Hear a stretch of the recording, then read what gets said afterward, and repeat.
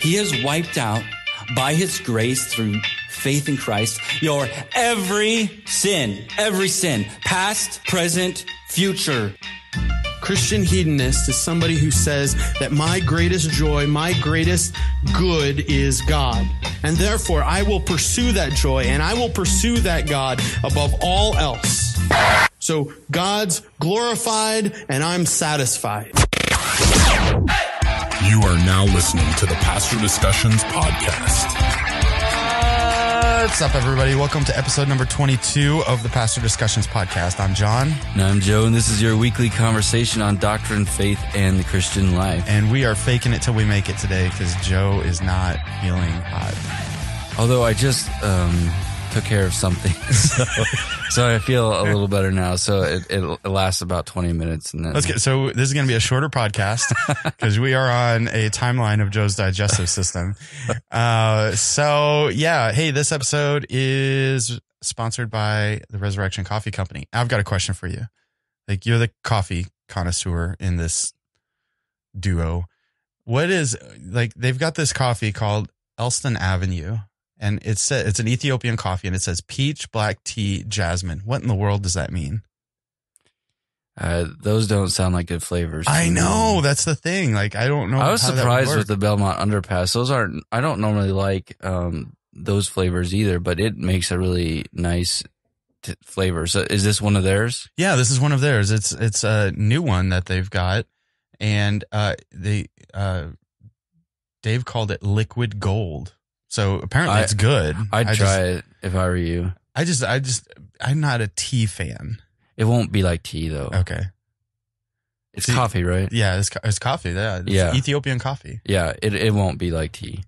See, I know nothing about this. See, so what we think of tea is not actually what tea is like. Oh, really? Yeah. We Americanize. It's like this coffee versus Folgers coffee. Oh, okay. So American tea versus like British tea, or how tea is actually supposed to be brewed and drank, is very different. I think you would actually like British tea, like real tea. Yeah, like Earl Grey tea. Yeah, something that's real, because it's much bolder and more bitter, and you put the right things in it, and then it brings out the flavors.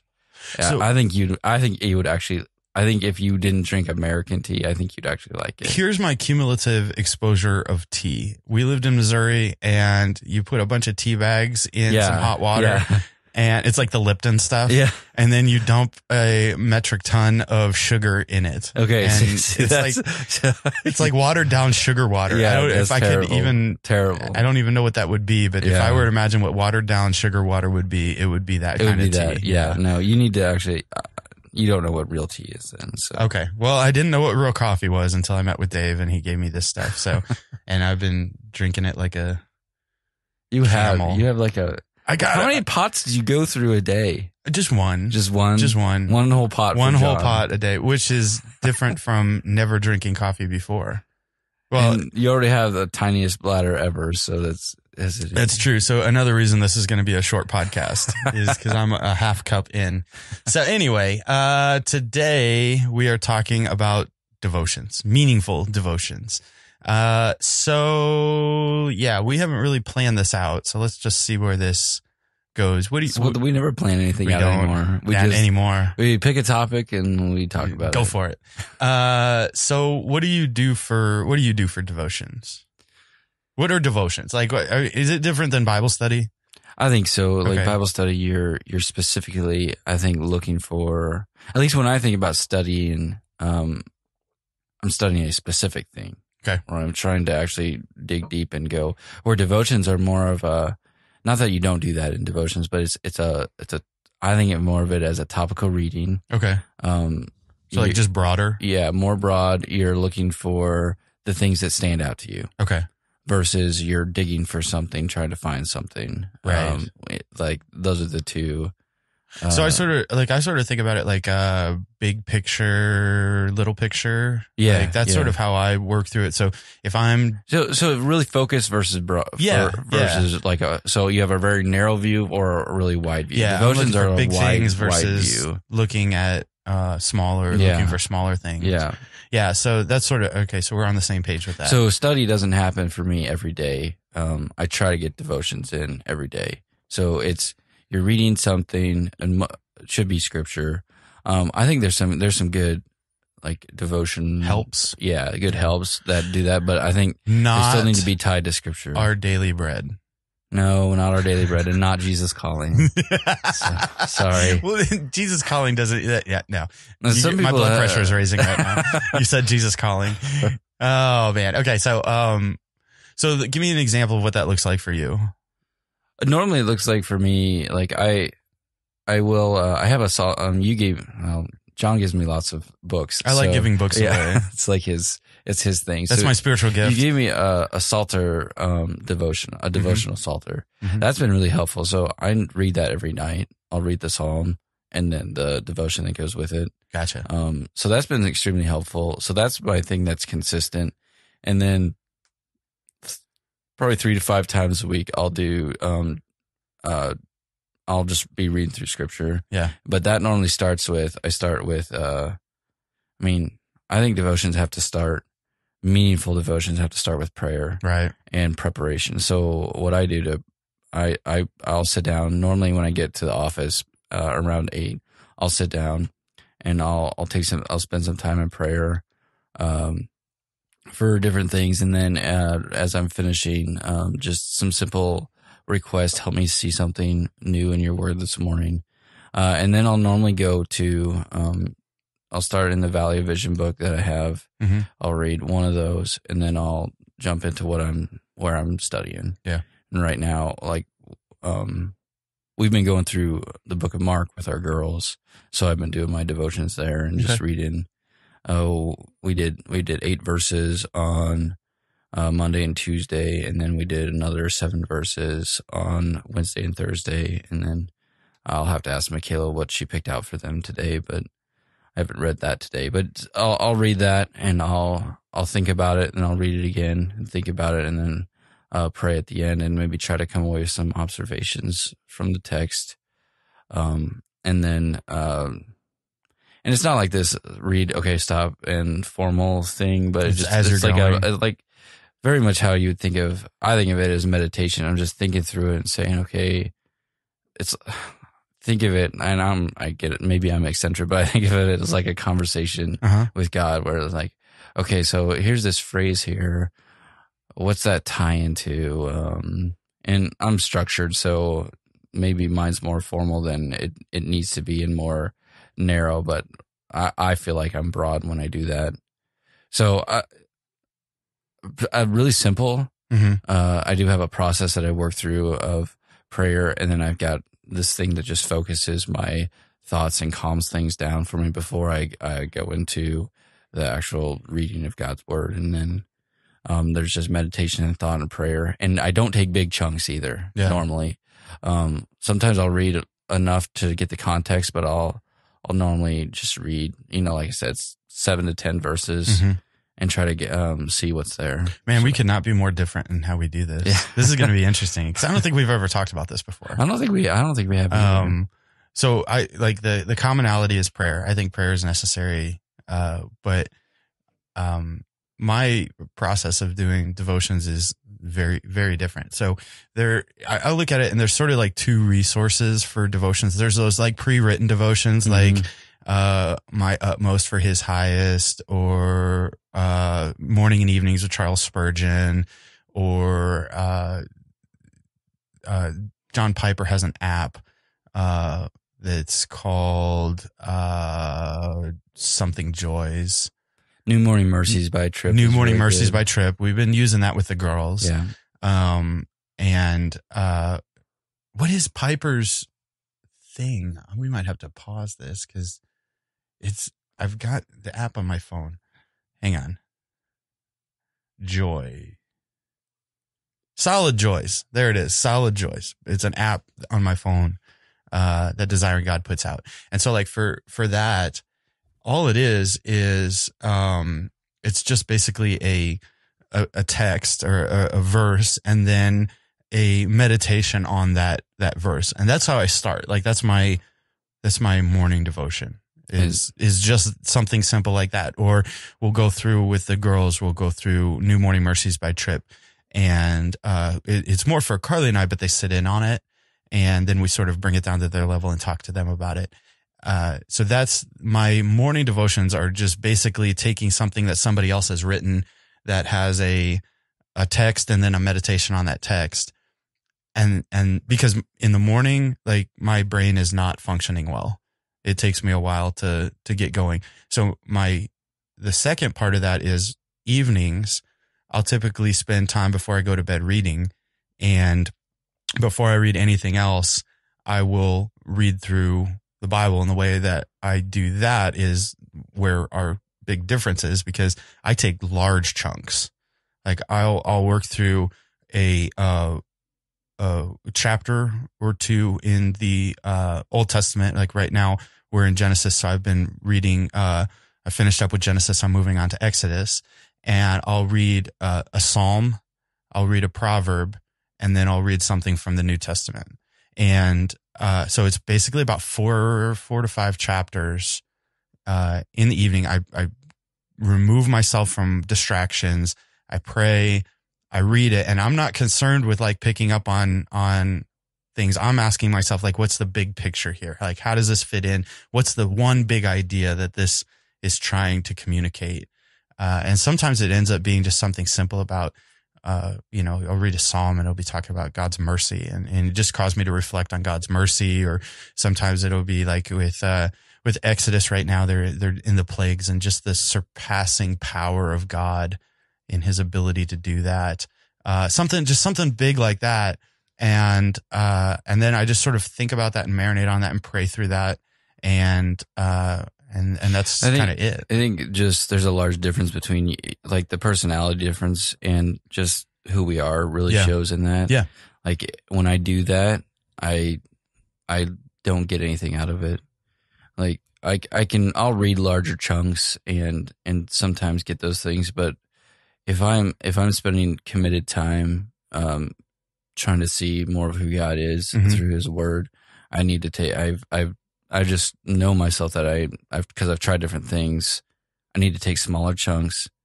I need to stay focused, and I don't need to dig in, but I just need to think through what I'm reading, where if I go real broad, I'll just miss a lot. Yeah. And maybe I'm too constricted in that because I just don't want to miss stuff.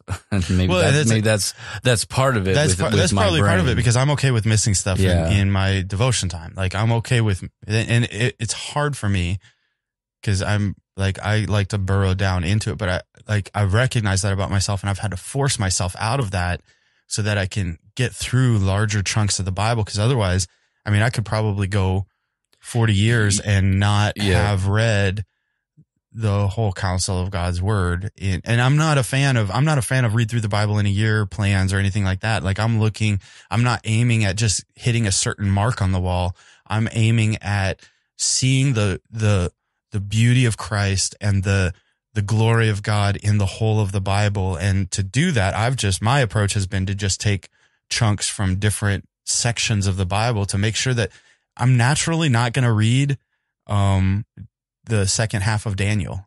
Like that's if I had my druthers, like if it was just up to my whims, I wouldn't do that. And so I need a certain degree of structure to force my hand. What? I don't understand why. Like, so anyway, yeah, I get what you're saying. Like it's harder to get through the whole counsel of God if you do smaller chunks. I would agree with that. And I think there probably is time for large reading, but that's not what I would do with my devotion time, I guess. Here's the other thing that's helped with devotion time for me in that the evening part is I got a reader's Bible, ESV reader's Bible.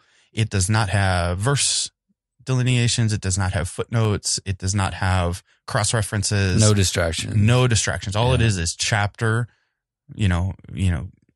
Exodus chapter 4 and the chapter. And so that eliminates a lot of those distractions where I tend to be like, oh, I wonder what the cross reference for this is. Or I see a little number up there, a letter, and I'm like, I need to check that out. So that's been really helpful for me I think you're naturally an engaged reader too. I'm naturally not. That's true. I become really disengaged when I'm reading, and sometimes can read thoughtlessly. Mm-hmm. So when I read long sections, I have to be extremely disciplined. So just for the sake of a meaningful, having a meaningful time, like I still practice large reading and still will read large chunks, but that time that I spend that's set apart for that, I've decided not to do that because I know some of my tendencies. Yeah. So some of this comes back to just knowing yourself. I think so. Like, there's no one way to do this. Right. It's not like Jesus sat down and said, here's how he sat down and told us how to pray. He didn't sit down and tell us how to do devotions. That's true. And sometimes people have formulas for doing things and doing them well. And like we've talked about this a lot with parenting. Yeah. You don't parent all your kids the same way. There's no formula for that. Your kids don't all learn the same way. They don't work through things the same way. We don't do that either. Yeah. So part of having a meaningful devotion is knowing what's going to be effective for me to learn. Yeah. What's going to be helpful and not necessarily efficient, but maybe just effective is a good way. Like, so know yourself. Like you like you said, you can get bogged down and get into a rabbit hole, right? Yeah. And go down. Yeah. So you're going to choose to read larger chunks and stay out of the details and go to the big idea. So I used to read devotions from a Thompson Chain Reference Bible. Oh, that was a train wreck, because it's like you see this thing and it's like, hey, the next time this shows up is here. I'm like, oh, I want to see where that shows up next. I want to see where that. And next thing you know, I'm starting in like Genesis and I end up in like First Peter. And I'm like, how the heck did I get all the way over here? This didn't help at all. So that's like a great tool for studying, but when it comes to okay, what's the aim of devotions then? Because here's the thing, like when we were just talking about that, I was thinking like, okay, Christ didn't tell us how to do devotions. He didn't tell us to do devotions, right? So like, what's the value in it? Why do it? Well, it grows it's going to grow our, not grow our knowledge of God. It's going to grow our relationship with God. So how do we get to know God more? Yeah. Is through His Word. And so if I'm not going to spend time there, and if I'm not going to just look for the truths and I'm looking for Him in the text. I'm not looking for these pieces of knowledge, like little nuggets. Yeah, we're not looking for that. We're looking for Him. Yeah. So what's the value in it? How can I know God without spending time with Him in His Word and looking for Him? Yeah. And then, we've talked about this ton, but it glorifies God that I would search for Him. Mm-hmm. And that glorification of Him brings me joy. So my satisfaction in this life and in the life to come is going to be in knowing Him. Yeah. So why would I not pursue more of a relationship with Him? And I have to look at His Word to do that. So, ultimately this comes to why do it? Because I want to do it. Yeah. I want to know who He is. I want to have a deeper relationship with Him. Yeah. That's what it comes down to for me. Yeah. It's like I really struggled with devotions, for a long time because it was like a dutiful thing. Mm-hmm. It was like, I guess I need to be a good Christian. This is what good Christians do.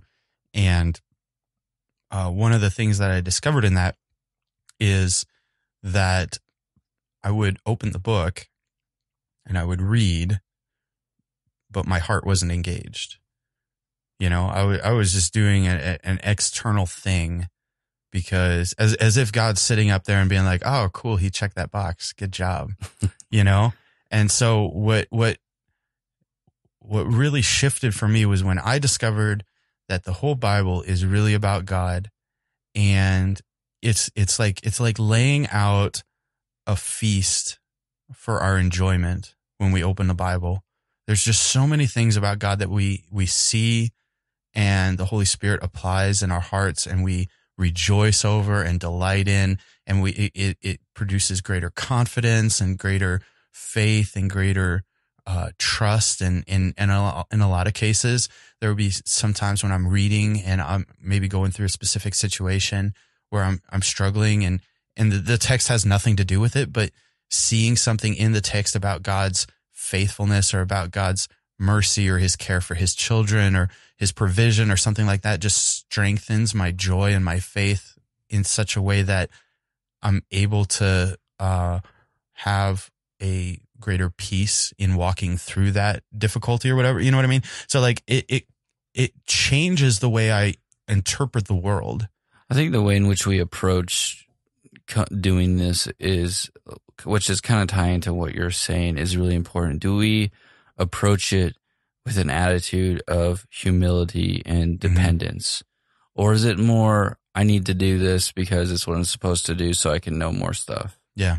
Like that's where the disengagement comes. And sometimes, and I think there's a difference between disengagement versus, like, as you were talking through that, like when I do broad reading, sometimes my mind will wander and be disengaged. I think there's a difference between that and knowing how to read. But this is that coming to the, like, okay, I'm going to depend on you, God, to help me see this because I need you. And then the amazing, I just think one of the amazing things, and the thing that feeds this is when we come to it with an attitude of humility and dependence, our joy increases as we work through things. And cause stuff like, just like you were talking about, where you're walking through something in life that has maybe nothing to do with the text, but you see that truth. Yeah. Because the truth is there. And that change. Sorry, like that. I don't want to lose this because this might be helpful to somebody. That's one of the things that shifted. Like, I used to look at the Bible as like this roadmap to life type of thing. Like, okay, well, I've got this problem. I got to find what the Bible has to say about it and then just do that. Yeah. Right. That like, there's like an element of truth that, like, the Bible does speak about different things. Like, there are imperatives. There are things that we need to do and respond to in faith. But what I was missing in that was, seeing God in the midst of that. And I had made it about me rather than saying all scripture is profitable. Right. All scripture is inspired and breathed out by God, and all scripture is revealing something about God. And so my focus shifted from, instead of like, I'm going to try to use the Bible as a Band-Aid to fix my problem. Yeah. I'm going to look at it as the doctor that gives the diagnosis and the cure. Well, and it's amazing that, like, when we do approach it that way, and you just talked about, all of scripture is profitable. All of it, like, how, as Reformed guys, how silly is it to approach God's word saying, well, I need to find this. Yeah. Instead of saying, okay, I've been working through this and these things are happening in my life. I'm not going to, like, move out of this and go try to find all the things I need to do to work this out.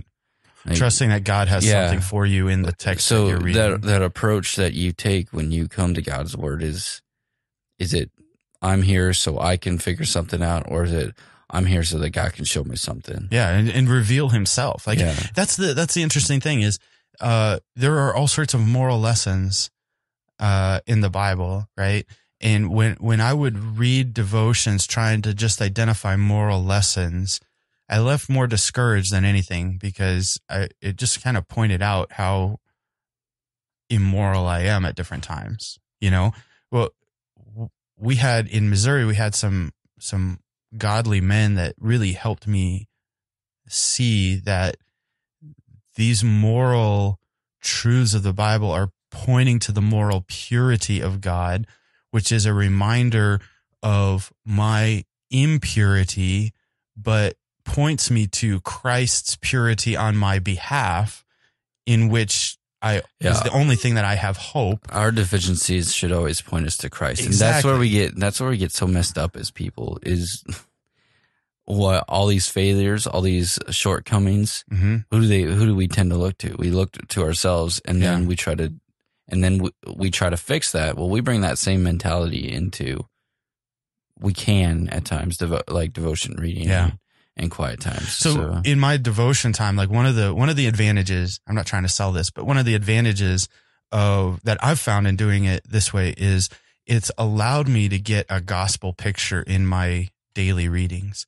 So Old Testament is filled with failure and rebellion and running away and God's pursuit of his people. And especially if you read the Bible from Genesis on, you start seeing like, oh, maybe this could be the one that's promised. Maybe this could be the one that, maybe this guy's the guy. And it's just not. And then you've got in the Psalms, you've got, like the full range of human emotions going on and God's faithfulness and David's pleas and his triumphs and his failures and all of these other elements. And then you've got in the Proverbs, you've got the wisdom of God, sort of just personified in the most wise person that has ever lived. And yet even in his wisdom, he's failing to be fully wise. And ultimately, when you come to the New Testament, all of these things coalesce and culminate in Jesus Christ. So all of the failures are made up for by Christ. All of the faithfulness of God is made manifest in Christ. All of the wisdom of God is shown to us in Christ, and he accomplishes all of this on our behalf. So you and I are both big on biblical theology. Yeah. I mean, we both agree on that. Now, so let's talk a little bit. What are some of the keys to studying the way that you do? Like, cause I'll read big chunks at a time, mm-hmm. but I don't use that for that specific time that I would call a devotion. That's I don't keep it in that. Those are different things for me. So what are some keys you think to staying on track doing it the way you're doing it for a devotion? Like what are some main, so somebody's going to try to do one that way, right? Do a devotion and do big chunks of scripture. Mm-hmm. What are a couple things that they have to keep in mind as they're doing that to keep them on track? Okay. So like the first thing, we've already mentioned that the Bible is all about God. So I'm going to take that one for granted. The first thing I would say is recognize that the Bible is a story. It's a redemptive story. It starts with failure in the garden and ends with a new Eden where everything is restored and better than it was in the garden. So Genesis, Revelation, the two bookends, and everything in the middle is moving from this beginning to this end. And so it's helpful for me, at least, in thinking through, okay, how does Genesis fit into this storyline? How does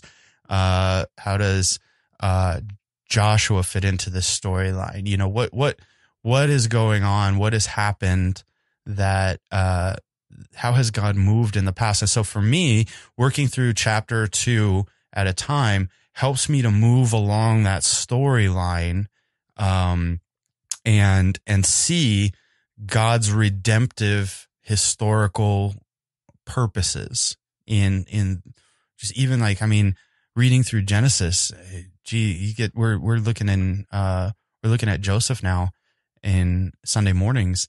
And Joseph is like the culmination of incredible failures by the patriarchs.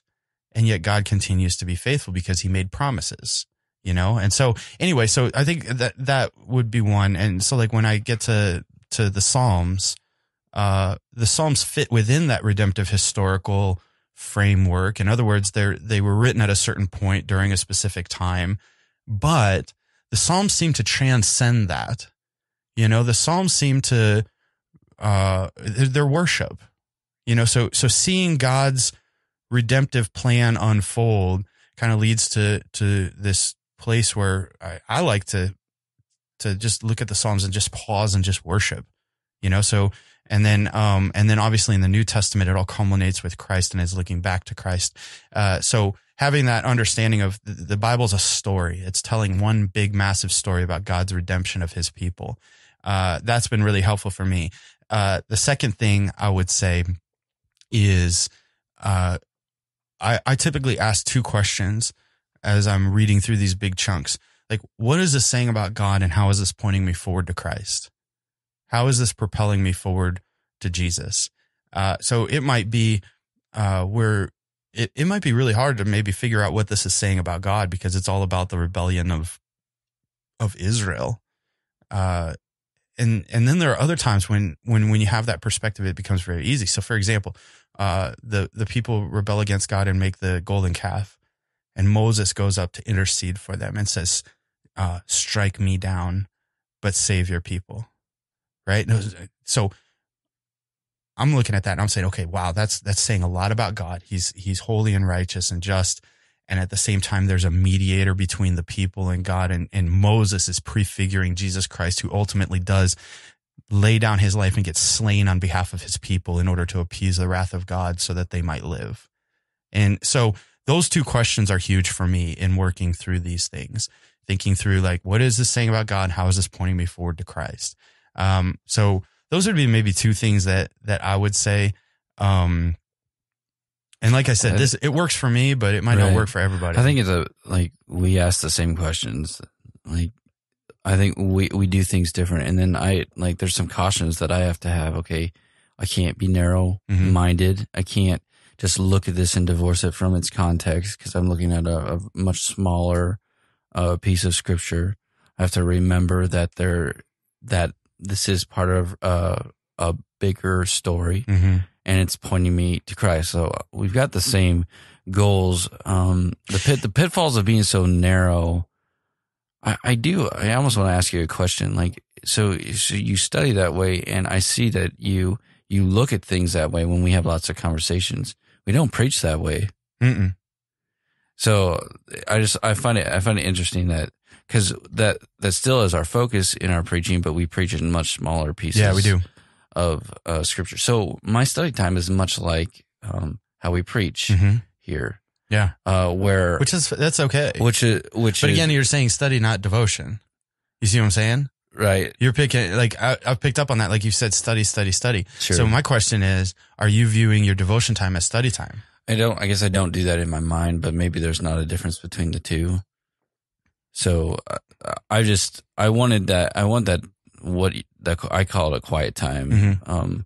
I wanted that quiet time to be where I wouldn't be distracted. I wouldn't get off sidetracked. So maybe there's a discipline issue with me as far as focus. But so to do that, I took smaller chunks where I could read and stop and think, versus trying to get larger chunks. Yeah.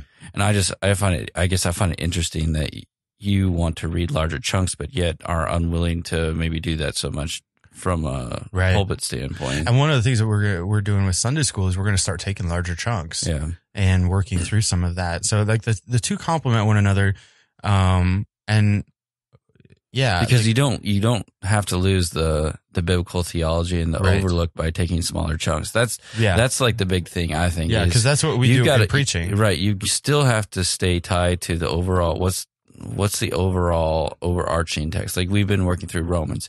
You can't isolate Romans chapter 5 or Romans chapter 6 or Romans chapter 4 from 1, 2, and 3. Right. And you can't isolate Romans chapter 4, for example, from Genesis. Right. Because he's talking about Abraham. So there's that big picture that you're talking about. So in the same way that I would say that my devotions are similar to, they don't go in depth the way our sermons do, but I approach them that very similar where I'm going to take a smaller chunk. I'm not going to lose the big picture, but I'm going to focus on this little piece right here and then see how that points me out to the big picture. Maybe this is something that would be helpful to people. Like if you think of meaningful devotions are not simply focused on duty. Meaningful devotions are not simply focused on getting information. Right. Meaningful devotions are worship. Right. And they're focused on growing your relationship. Yeah. So if that means that you need to take smaller chunks or medium chunks or big chunks, whatever it needs to be where it's not, is it wrong to say it shouldn't be like work? I don't know, because sometimes it is. Maybe this is my experience. Devotions have never been, I've never experienced it work. Studying to me can be work. But coming to God's word and just sitting down and reading, I've never experienced like maybe not work, but there have been like forcing myself to do it. Yes. Like there have been times when I haven't felt like it. And in that sense, it's kind of like work. not the force. I was thinking more like, is it laborious? No. Yeah. Okay. I see what you're saying. I was thinking like there are times when I don't want to do it. Right. That's not what I was talking about. I was talking more, it should never, if you're coming to it and you're working through it hard, trying to think through everything and try to figure, okay, I've got to pull this out. I've got to find this piece of truth so I can feel like I did something. Right. That you've got the wrong approach. Yeah. When you come to it. I kind of like reading a novel. Yeah. Like if you read a novel, you're not sitting there picking apart every single thing. Right. You're things reading, stand out to you naturally. Yeah, they do. Right. And you're looking for the story. Yeah. And here's the thing. If you take a bigger picture, what I've found is the connections become a lot clearer. As you read larger chunks, you start to see threads that run throughout the whole Bible. Whereas if I was slowing down and going really slow, I'd miss those threads. So that's one of the reasons that I do larger chunks for my devotion time. So let's sort of wrap it up with some like practical things that might be helpful to people. So I've thought a couple. Number one, we talked about praying. Like you need to be in prayer as you're doing this. Number two, find a place that's comfortable, but not too comfortable because you fall asleep. So I don't know about you. Consistency is really important. Like a specific time and you're talking about a place, like a place can be a consistency thing. That's my consistency. Yeah, like my consistency is a place. Like, so like I don't necessarily do it at the same time. But I have a specific place where it's free of distraction. It's quiet. It's comfortable. And so like, and in conjunction with that, like I also journal with my devotion. So I'll write little notes down in the margin of my Bible, or I'll write in a notebook as I'm reading and I see something really cool. I'll just put the verse number and what I saw. And then at the end, I'll go back and sort of expand on those a little bit and like what it was that I saw there. So journaling has been really helpful for taking the thing that I'm seeing and writing it down to solidify it in my brain.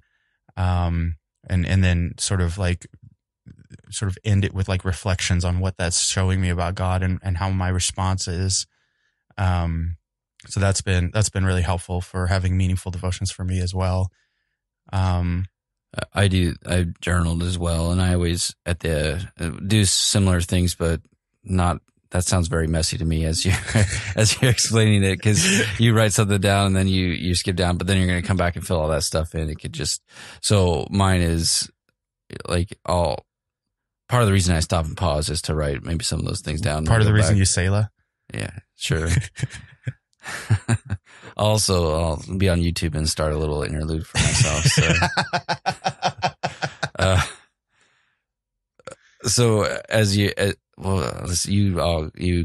maybe forget what I was part of the reason about. My way of doing notes is messy. Right. I was just going to say I write a prayer at the end of my devotion as I close. So it's not just something that I'm praying in my mind, but I put it to pen, and then I can come back and read it again as at a later date. So I started doing this a couple of years ago. So I've got 3 books now I'm on my 3rd book that's almost full. So yeah, it'll probably be cool to go back and read that'd those. be cool to go back and see how it's changed. Last suggestion: talk with other people about what you're seeing in your devotions, whether it's your spouse or your kids. Like you can take these things that you're seeing and share them with your kids in ways that they can comprehend or that are age appropriate for them as far as their level of comprehension. Talk about them with your spouse. Like, hey, I was reading today and I saw this. I just thought that was really neat. I mean, it could be as simple as that. Yeah. Or with your friends. I know a lot of times, like if our families get together to eat, we'll just end up talking about what it is we've been reading through. And so, so that's another part too that I think is helpful, because your devotions then are not only blessing you, but blessing other people. There's an accountability aspect to that as well. That if especially if it's a spouse or somebody close to you is expecting like something that you get used to. Yeah. Then all of a sudden, what did you read today? Oh, I didn't read today. Failure. Yeah. So you're a bad Christian. No, not that, but it can be a good reminder. It can be a good reminder for us that, sometimes we get too busy. Yeah. And we don't need to, we need to make time for that, but I think those things remind us that we want to make time for that too. Yeah. So Yeah. And then lastly, I would say last suggestion I'd have for meaningful devotions is make your aim with devotions always to see more of God and have your joy increase in God. I think that's so key for a lot of people, where maybe you're in a rut, or maybe you're doing it and you don't feel like it, or maybe that, for me, that was just really transformational. Like, if I see this as my greatest joy is found in God, and this book reveals who God is, and so I'm going to open this book to see more of God in order that my joy will increase, that's huge. The thought I've always come with it. So my suggestion, remember that you are approaching that to know God more, not to know more about God. Yeah. You're there to increase in a relationship. You're building a relationship just like you would with any other person you care about. Yep. So if Christ has changed you, if your identity's in him and you're a new creation and you're his child, you value him. Yep. And how do you get to know him more? You spend time with him, just like any other relationship that we would have. It takes time, it takes effort, but we do those things because we want to, not because we have to. Exactly. So understand that. Do you want to? Maybe ask yourself the question: do I want to do this, or do I have to do this? Mm-hmm. And then, if you answer you have to do that, you probably need to repent. Yeah. I would agree. You need to go back to sometimes the gospel. Sometimes it can feel like we have to do it. I'm saying, like, if it fundamentally, like, I have to do this, like, you need to repent and go back to the gospel, right? Because that's telling something right there. Sometimes that can tell us where our heart's at the moment, though, too. But to that point, though, you still need to. Right. I agree. We do need to repent, but if we start with that and because we can get in a rut, or at least I can get in a rut of just doing it because it's something I'm supposed to do. Right. It becomes routine. Right. Yeah. So make sure you're not just stuck in a rut. Yeah. And you realize that, because that's when you can get into the danger of, I just need to continue to increase my knowledge of God, versus no, you want to increase your relationship with him, because that's where that joy piece that you're connecting is found, our joy increases as we get to know our God more. Speaking of joy, next episode is entitled Christian Hedonism. So John's been waiting for 22 episodes. I have been waiting for 22 episodes to talk about Christian hedonism. So next week we're going to talk about Christian hedonism. And so, like, if what we're talking about now seems a little bit foreign to you, the whole joy piece and stuff like that, tune back in next week, because hopefully we'll try to explain it and help you see where we're coming from on that. I'm sure we will. in our own way. In our own discombobulated way. So anyway, any other words on devotions? No, I think we've worked through it. Beat that horse. Yeah. I would just encourage people, just these means of grace that God's given us can sometimes feel, when we get started, like, so I was talking about that laborious versus work. Sometimes it can just to get started, but if we approach with that humility and that attitude of, God, I want to know you more. As soon as we open his word, the Spirit's working. Yeah. It becomes joyful and glorious. So I would just encourage anyone, if they're having trouble starting. Yeah. Ask for grace. Ask for grace. Yeah. Ask for God's strength and start. And I think if you do that and you come with the right attitude, and ask for that right attitude, you're going to be amazed at what happens. Yep. Agreed. Sweet. Episode 22 in the books. Woo. I didn't have to go to the restroom either. You know what? That was 45 minutes long. That was a short episode. This is what happens when we start talking. It just sort of takes on a life of its own. Anyway, well, thanks for joining us for this episode of the Pastor Discussions podcast. And you can check us out on social media on our pastordiscussions.com. You do that. You do this stuff. I'm really bad at it. Yeah, you can find us online at pastordiscussions.com. You can email us at pastordiscussions@gmail.com. You can also check us out on Facebook. We've got a group. If you want to write for us, you can find that on the website. We'd love to publish your articles. We've got another one coming out by Chris Hughes here shortly. And I think that's it. All right. We'll come back next week and we will be talking about Christian hedonism on your next conversation on doctrine, faith, and the Christian life.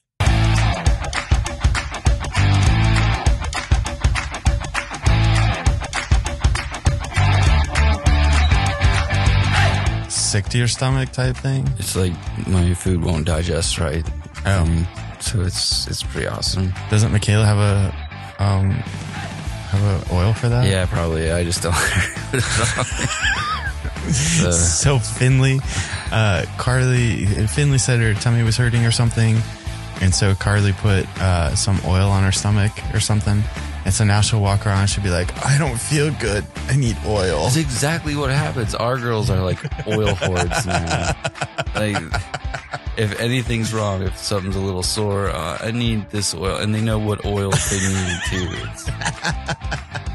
It's really bad. But Carly didn't tell me about this, so I was watching Finn, and she goes, my stomach hurts, my tummy hurts. And she just held up her shirt. I was like, oh, I'm sorry, sweetie. You want me to kiss it? And she's like, no.